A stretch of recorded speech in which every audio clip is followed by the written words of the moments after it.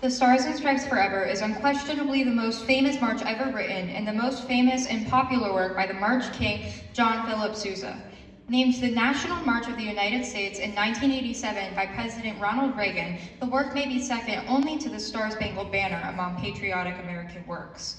Sousa wrote the march in 1896 as he steamed home across the Atlantic on his way home to Washington, D.C., and said in his autobiography that homesickness inspired every note of the composition. Sousa went on to say that the three themes of the final trio were meant to typify the three sections of the United States. The broad melody or main theme represents the North. The South is represented by the famous piccolo obbligato, and the West by the bold counter melody of the trombones.